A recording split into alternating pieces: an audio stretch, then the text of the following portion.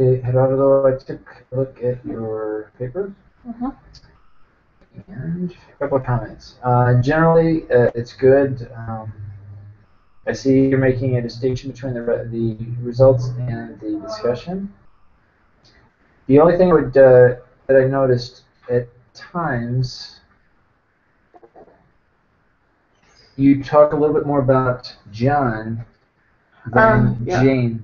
Like sometimes I feel like there's a couple paragraphs where you talk almost all about John, and then you throw in maybe just one direct quote from Jane without maybe an observation or some other data source to include that. So two things. One, you can either try to maintain a balance. So either cut back in that one particular paragraph, that one thing that you're talking about. If you want to compare John and Jane, either cut back some of the evidence for John and add more with Jane within the same paragraph, because I think the examples that I saw, it looked like you were trying to include both John and Jane within one paragraph of evidence.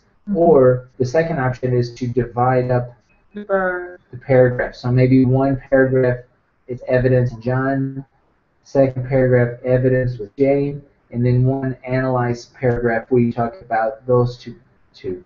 So remember the options that I gave you. One was one paragraph evidence, one paragraph analyzed, but there's nothing wrong with putting two paragraphs in this case if you're comparing two different participants, two separate paragraphs as evidence, and then a good discussion, not necessarily long, but a substantive discussion paragraph that talks about the two paragraphs that you just talked about. So that's another option if you feel that you need to, now with the word count, you need to look at the word count because you're pretty close to the word count. So you're probably going to have to cut and add or do something because you've got pretty much the word count. So, maybe you can just be a little bit more precise or concise with John, with the evidence of John, and talk a little bit more about Jane. Or, if it's not, if there's really not much more to say about Jane, if it's pretty much the same, then just mention, something like Jane is, pretty much the same as, if there's nothing more there to add. Yeah. But that's the problem because I have more information from John than Jane. Okay. So that's why I put more about John. Okay. Well, try to find what we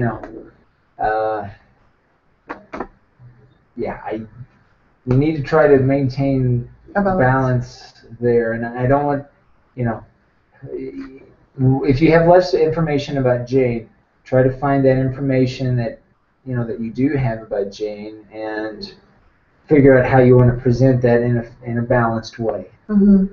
So that the bottom line is whenever it doesn't help your case to talk a whole bunch about John and a little bit about Jane, because that even they might ask questions like, well, okay, well, did you observe Jane's class? Because I see that you have a direct quote here, or how does this differ, or is it similar to John? And so you want to try to think about those possible questions, right? And whenever you're developing this and as well preparing for your oral defense, prepare for questions. Try to anticipate questions that they may ask you. And a lot of it could depend on how you're presenting here, because the way you present here, it could also be the way you present in your oral defense also. So, the same thing we're talking about here is you want to try to maintain some sort of balance. Now, you're not going to be able to talk about everything that you have here on your oral presentation, but the same rule applies. So whatever you choose to talk about, 2 or 3 data sources balanced between results and discussion, and in this case between participants, and if you might describe at some point some limitations in the method section. You had a few limitations if you had just a lot less information or data from one participant than the other, but still whenever you want to present, when you present here, you want to try to maintain that balance. So it wasn't every paragraph, but I noted here in certain paragraphs where I felt like you just kind of included a little bit of information about Jane, and I was like, well, maybe what If you can add more information, and yeah. When you say you have less information, do you have less data sources or just less information Yes, from less each data? information. For example, the dictionary use strategy. I didn't find that. I didn't find that on Jane's classes. So that's why I only added John. Okay. Well, that's okay. That's less of a problem. My concern more is about when you have some information about Jane, that it's a little bit that you have more that you present a balance. So if you don't have any information, then don't include it. Just say either just include it here, and if they ask, say, well, I didn't get any information, they didn't use that technique, and maybe you mention one sentence. Jane did not use this dictionary. She didn't use the dictionary during the time I collected the data, something like that. Now, another question I had was, okay, tracking. I don't know if I got my head around tracking. What is tracking? It is just basically repeat after a recording or a video. So you the can students have or the teacher the or students. both? The students. Yeah. So, like, do they have like a script that they read, or they just listen? They listen and repeat. Okay, so do they play like an excerpt, certain amount of like one line of something, and then they repeat, and then another line, repeat. They repeat. Okay. Do you define this technique in the literature review at some point? Yes. Okay. And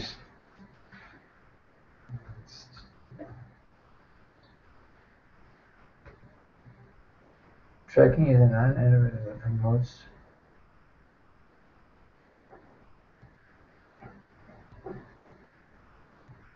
whatever the speaker says, either on video or face-to-face, immediately after on a word-by-word basis.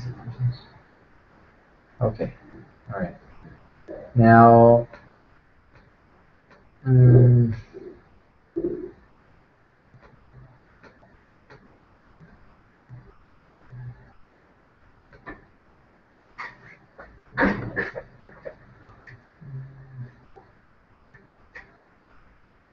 so this is a non-intervention strategy.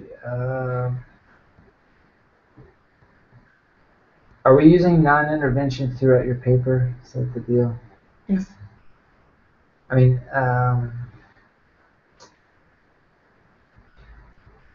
in your research questions, does it say non-intervention?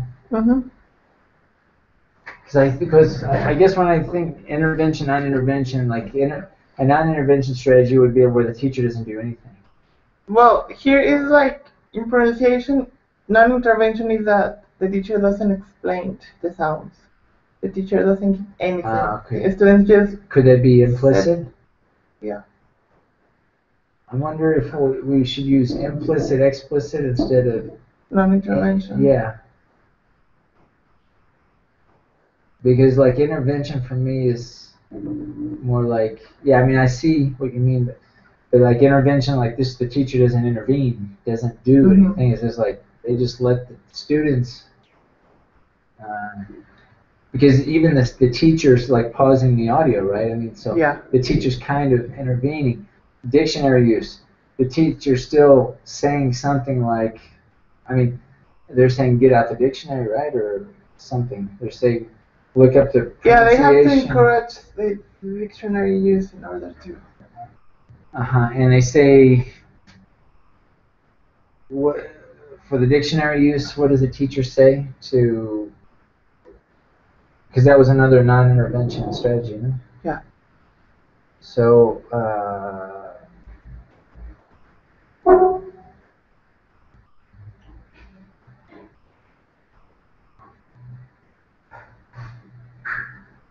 so what does the teacher say to the students? What do the students do with dictionary? They use, well, for example, from my research, the teacher didn't say anything about dictionaries. Students use them by themselves.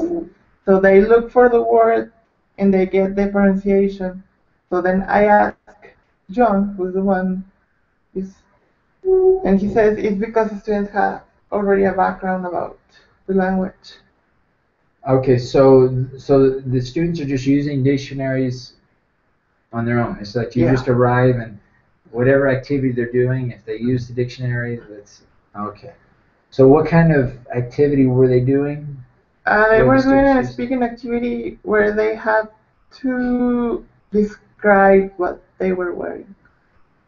Okay, and did you ask the teacher if in a prior class were there instructions like telling the students bring dictionaries to class? I asked him if there's like encouragement to use a dictionary. He said yes. Okay, but not when you observed? No. Okay. Maybe you ought to, I think that's important information that you should include at some point in the results that to make that clear. Yeah. But at least when I was reading, I find out something. Why students, let's see, using became a useful tool every year. During this year, I found that some students that asked the teacher they use a dictionary. Okay.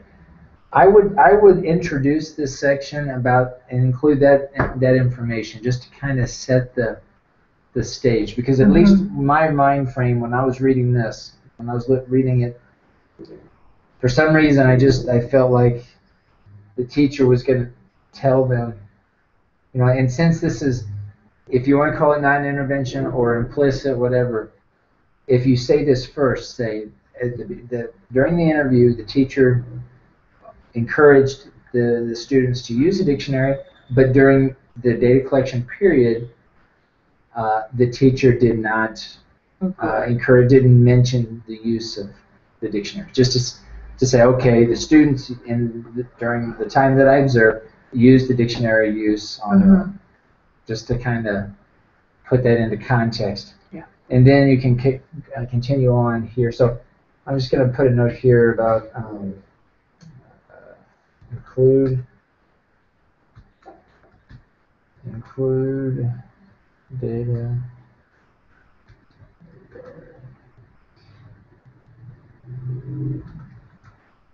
and whatever Jane, information you have about Jane, if she did the same or she didn't use the dictionary though. Okay. So. Did you ask her though if she encourages using the dictionary, like what John did at the beginning of the class or beginning of the semester, saying use the dictionary? Yes. And she said yes. But they didn't use any dictionary. Okay, but you can, but still plant. Say John and Jane both mentioned in their interviews that they, encouraged it, and then in the case of Jane did not. Her students never used the dictionary during the time that I collected data.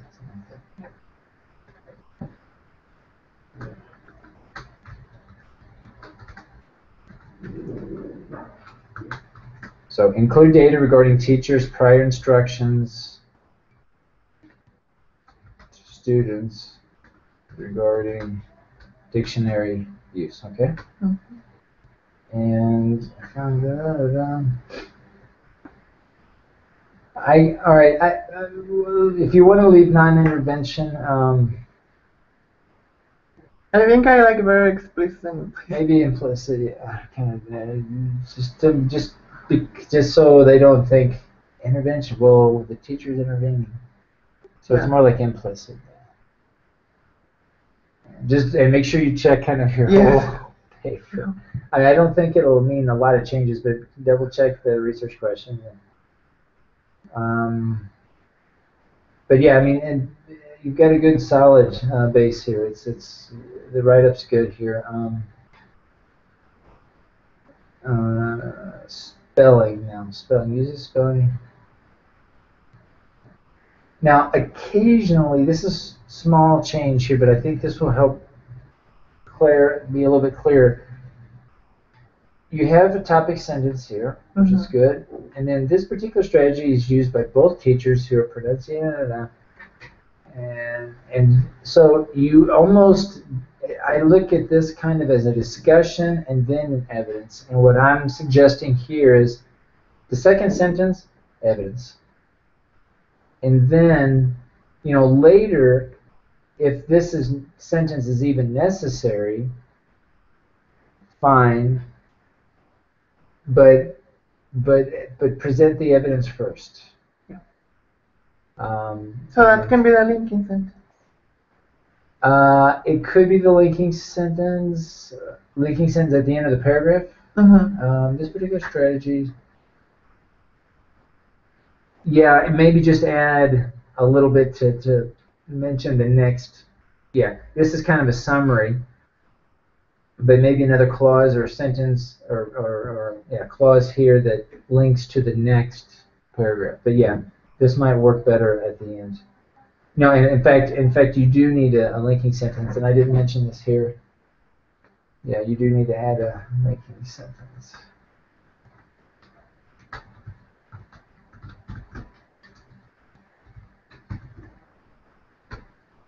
Okay.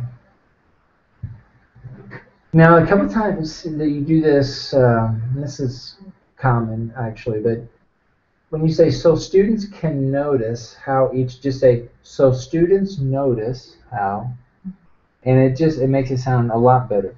Yeah. A lot of times, when you see a modal, when you feel like you need to use a modal, remove the modal and see how it sounds, and see if that, because it just makes it sound like the students notice this, more assertive, where they can notice, it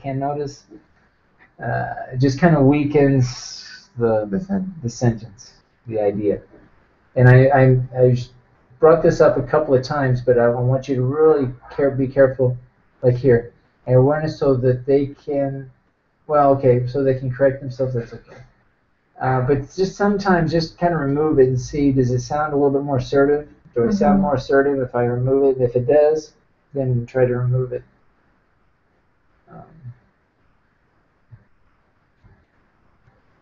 Yeah, okay, that's basically it. Now there's, here we talk about tracking.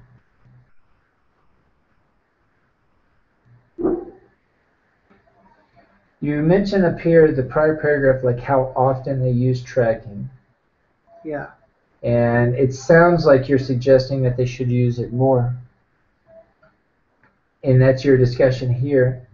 But then you have a citation who argues that only with constant practice learners can develop the ability to attend.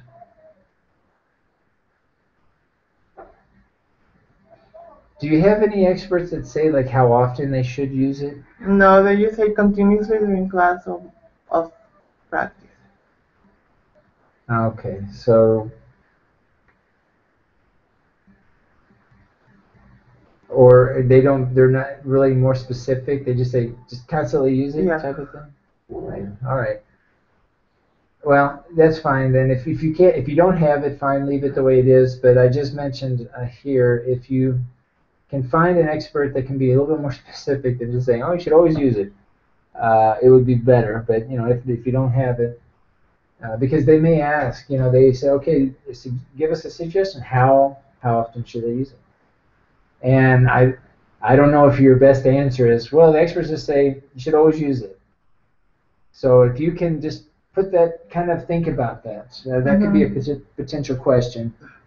If you can find an author somewhere that provides a little bit more concrete example about how often, that would help prepare you to answer that, because I just think that this might be a question that they may ask you, like, okay, well, what do you think? What is your recommendation? They don't use it enough?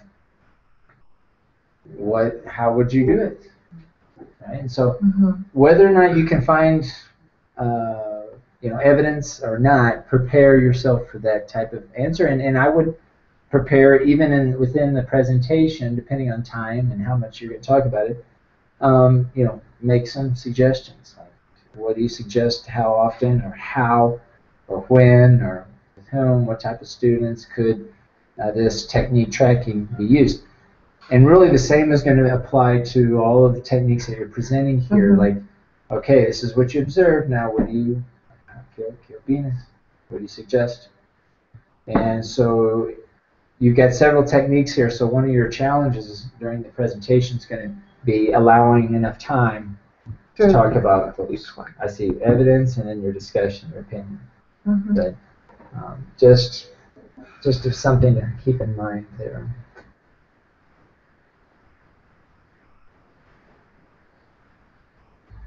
Now the spelling. Okay, spelling. So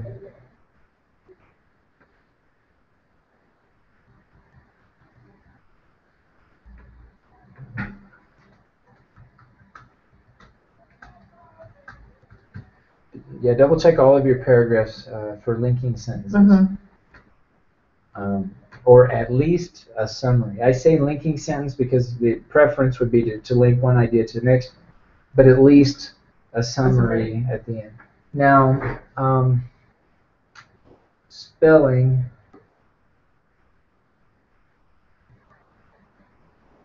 So they have the students spell the word. The teacher spells the word. The teacher spells the word.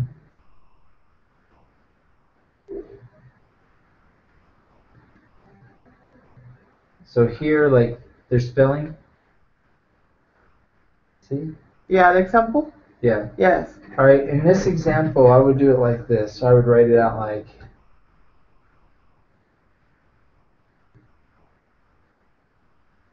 well, I mean, usually when you notate someone spelling a word, it's like this, with hyphens. Okay. But I notice here you're lumping them. So is he saying S, C, R, E, A, M? I see? Or is he saying S, C, R, E, A? I see. Yeah. Pausas para cada uno. Or is he saying S, C, R, E? No, it's the pauses. It's because I didn't know how to. Okay. So then I would write it like this. See? And now, so how does this link to pronunciation? It's like the teacher, for example, the students ask, well, that case was the student, how do you say gritar? And the teacher was like, you say scream. So it's SCREAM, scream. And then the student was, okay, scream. The teacher, yeah. So then they say scream, and then does the teacher then say scream? Do they use like repetition? Because you have do you still talk about drilling or drilling? Yeah. Where the teacher says like scream, and they say scream. I see you back and forth. So is drilling embedded part of this, or is it just they say? Well, it depends on the student, because if the student repeats the word, then the teacher will repeat the word.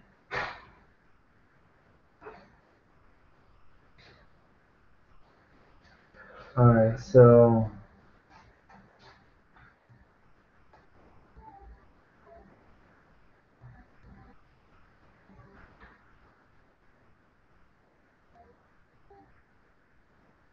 Teaching the spelling can be improved.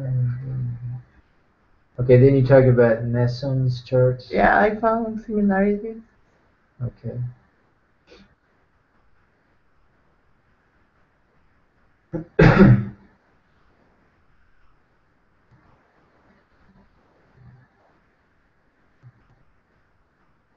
Okay, in Messon's charts, what are similarities? What are some of the similarities with Messon's chart and what you observed?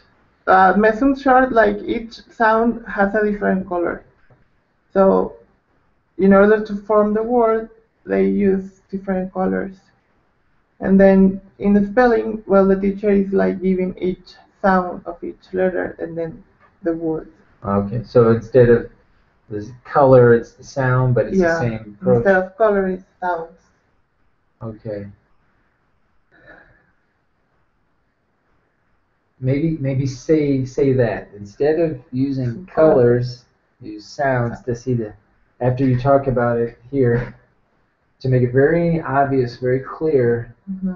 Even though you talk about Messon's chart prior, you don't have to go into elaborate detail again, but tie it in, make it very simple. So instead of using colors, they're similar in this way. I see. This be very, very specific. If the teacher's using drilling, even if it happens once, maybe bring in that also. A mixture of these strategies. Spelling versus and drilling, depending on the student, just as you told me. Try to maybe talk a little bit more about that in the spelling section, because I got a little sidetracked with the spelling. Like I wasn't able to connect the dots with like I was with the other sections. So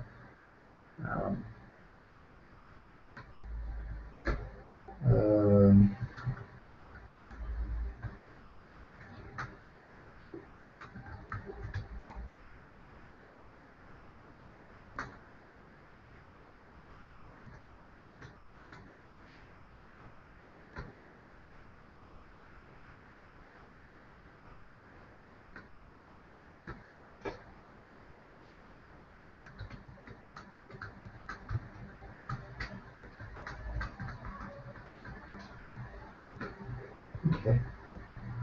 All right. And just a quick comment about the chart. I would include here the coding. All of your labels should be a level 2. So Appendix B would be a level 1. Then all of your headings, for your appendix, a level 2. And I would call this just a coding chart. And then I would remove all the bold except for the headings. So these would be in bold, and then all these just normal. Exactly how you have it, but just and I would put upper and lower case for code. Oh. Yeah.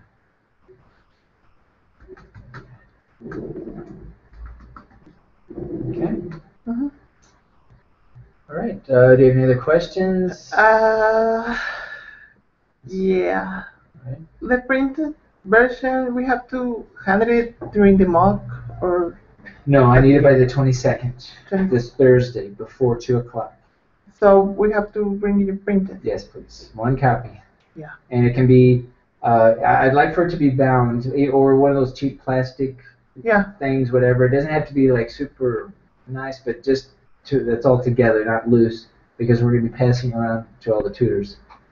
And we need to add table of contents. Yeah, I guess we haven't talked about the table of contents. Yeah. I wouldn't worry about it for this Thursday. I mean, if you have it, fine. Yeah, I'll try to do a video on that as well. I haven't really talked at all about the table of contents. If you can include one for Thursday, fine. If not, it's fine. Okay. For the final, yeah, I would try to have it. Yeah, and the mock, I have to attend 2. Yes, you can.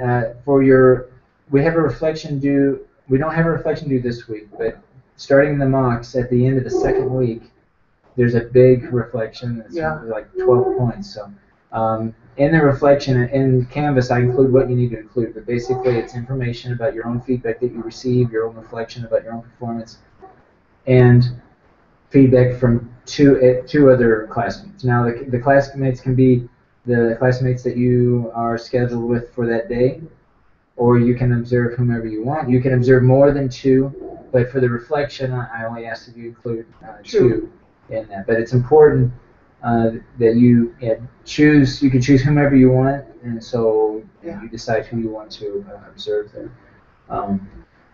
So yeah, that's basically it. And you'll have until the second week. I would recommend doing it right away after you complete your own presentation as well as your observations, just while it's fresh. But you will have until the second week to complete that reflection. Okay. And there won't be any more tutoring sessions. I guess this will be the last one. The last one, unless obviously you want to schedule time with me. We need to discuss something, but we won't have real technically tutoring sessions scheduled. Okay. Basically after this week. And today, because of all the activities this week, I'm not going to be taking attendance. So I will be taking attendance for the mock presentations, basically that you present. That will be your attendance, and that you observe 2 other classmates. But yeah, that'll be. It can be any classmate, like for example from Carla. So any of your classmates that are presenting in the mock. So I would choose, use your own discretion there and choose whomever you want. And what else? Do you have any other questions? Now I'm going to be kind of in and out.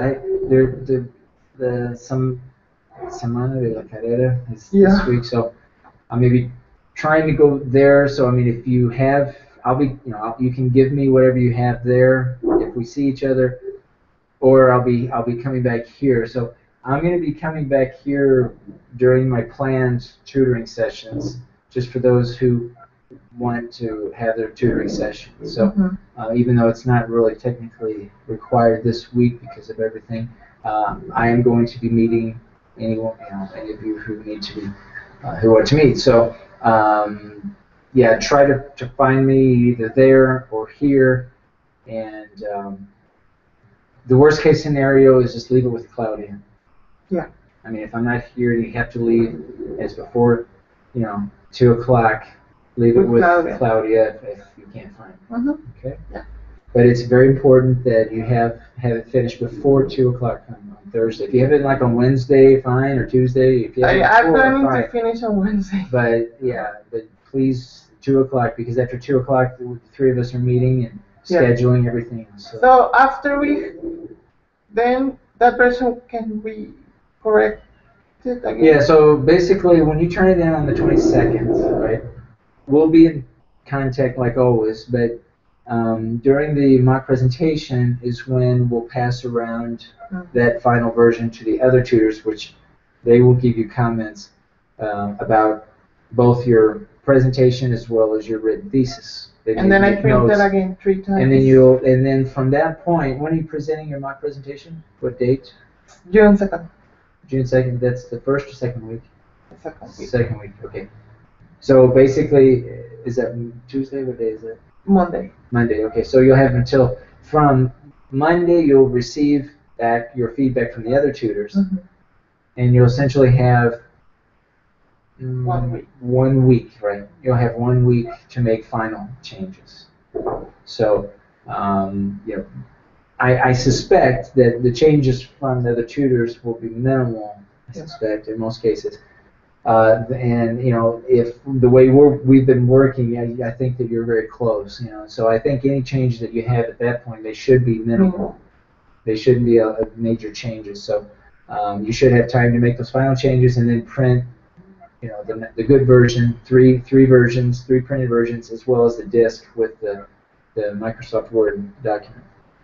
And do we need a PDF document or use the Microsoft Word? Microsoft Word, it's fine. I mean, it's fine, because if we need a PDF, we can easily convert it. But make sure it is Word so that we can edit it. What else? I guess that's it. Do you have any other questions? So far, I think that's it. Yeah, I think you're close here. We're just kind of, I think we can tighten it up, make it a little bit more concise. I think this, you've got a good basis for the results. In general, you've got a good balance between the results, okay, and the discussion. But looking more specific at the results, I think we can tighten that up a little bit and make it more coherent by having a good balance between those two participants. And you decide if you really, there are going to be points, I think, there are going to be times where there maybe were some differences that you want to discuss. Maybe there are times where basically it was the same. So if there were some similarities, there's no need to really go into elaborate detail there. You just mention Jane basically said the same, did the same, and move on to something else. Okay. Okay. All right, Gerardo. Well, I'll be in touch here, and then I'll be looking for your paper here this week, and we'll go from there. Okay. All right. Thank you. All right. You're welcome. See you later. Bye. You too.